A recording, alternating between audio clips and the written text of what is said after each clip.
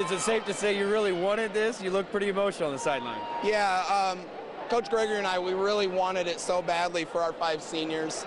4 of them have never made it to the finals of the tournament. Lisa, I think, has won 3 of them now. But just to see how close-knit our group is, we, as coaches, we just want to see them taste the success, see them up on the ladder. And we're just really excited for them. They really stepped up and played great. Did you guys feel any extra pressure tonight coming in as the top seed? I think we maybe felt more extra pressure because we haven't beaten Southside in about 5 or 6 years. So I think, mentally clearing that hurdle, Southside played tremendous. We're down 12-2 after 3 minutes. And I think our girls seniors more or less collected their breath and dug in on defense and rebounded really well and just kept fighting and fighting. And, here you are, you take your first lead in the last minute and a half of the game. So great game for the girls. Yeah, what'd you say to the girls going into the fourth quarter down 4? You guys had to put together a comeback. We just told them keep running.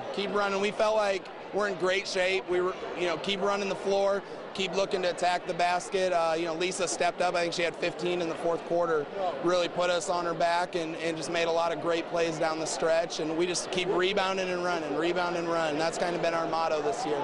Yeah, what's it like to be able to rely on a player like Lisa Clemens? Wow, she's special. She's a great player, but even a better teammate. She's just as happy if Akila's scoring, or Bree, or Mika. She's just as happy for those kids. You see her clapping and hugging other girls. Doesn't have a selfish bone in her body. She's just fit in and brought the team closer. Not even mentioning the talent that she has, which is, as good as anybody in the state. So we're really blessed to have her. What's it mean to bring it back to Snider, first time since '98?